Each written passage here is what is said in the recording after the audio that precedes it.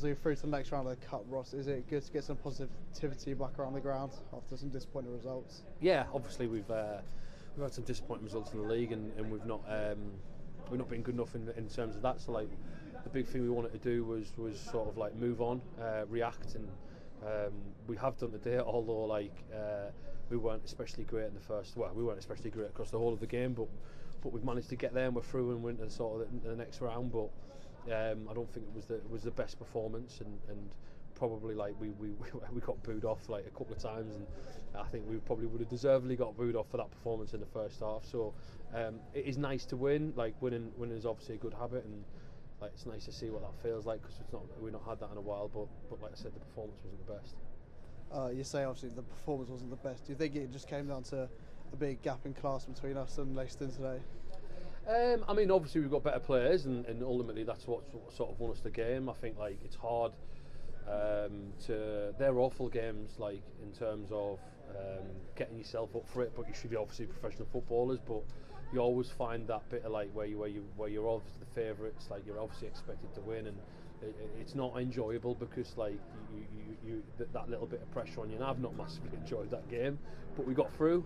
And off we go, and we're into sort of the last 16, which not the quarter final, the last 16. Yeah. Obviously, at the end of the day, a win's a win. Do you think this is like the start of a turnaround? We can put some momentum going forwards. Yeah, hopefully. I mean, even though we've still made a mistake there, which obviously isn't good enough, and I think we've played a bit too slow at times. Our tempo of our play needs to be a lot better, and we play forward a lot quicker.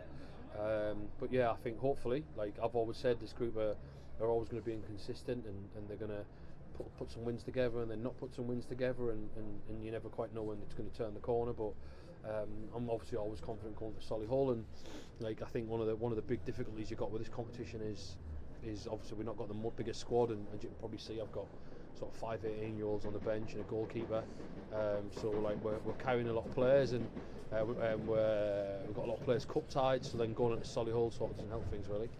Obviously still a way to go. Do you think we start dreaming of Wembley yet?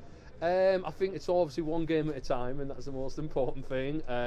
We've got to pick our league form up. Like that's absolutely a must. Like we're not winning in the league at the minute, and that's really disappointing. And the boys are really disappointed with it, and we've got to start putting some results together in the league. And of course we want to do well in this competition. It does have its drawbacks in terms of like I said, like the numbers and the bodies and tiredness and whatnot. But and it is a crammed sort of January, but we'll get through it, and we'll get through it the best we can. But of course we want to try and go as far as we can. I think I said this, obviously we've never been to Wembley before in the history of this club, and what a great opportunity for the boys to sort of cement their status as sort of in the history books of this football club.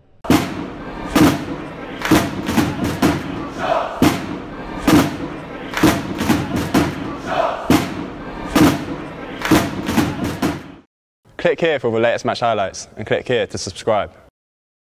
Are you in with a shot? Look below for more information.